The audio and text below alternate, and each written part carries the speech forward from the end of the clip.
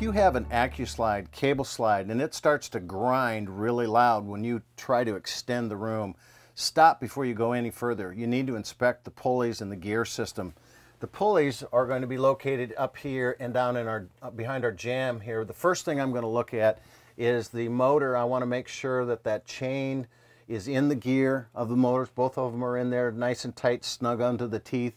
I haven't got that out of the way. We don't have too much tension in here. It's less than ½ an inch, which is our tolerance. Then we're going to make sure all these cables are in the grooves of the pulleys, and typically it's not going to be so much this one as it is behind the jamb. So we're going to take this jamb off, and we got the room completely extended, so we got the pressure off of this. If we had it halfway through, we'd have pressure. We've got to figure out a way to get it back, and that may mean take the cables out. But we're going to take this jamb off first and show you those pulleys.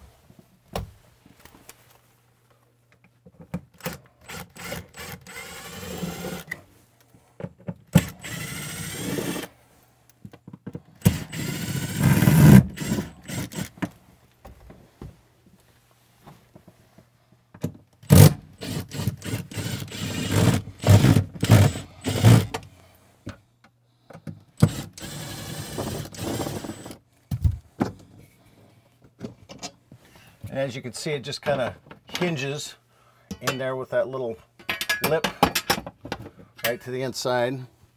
So we'll put this back over here. And you see our cables coming off of the top. And now we've got a set of rollers right back inside here. We got rollers that right inside there. So we are going to inspect those, pull these off to the side. We're looking for screws. We're looking for any debris.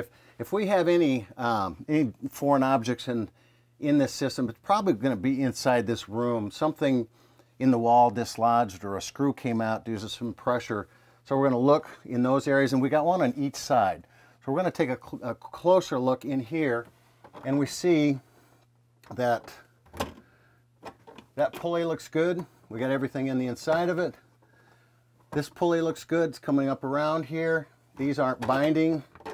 We got a little bit of touching right here, but that's common because they have to come in crisscross.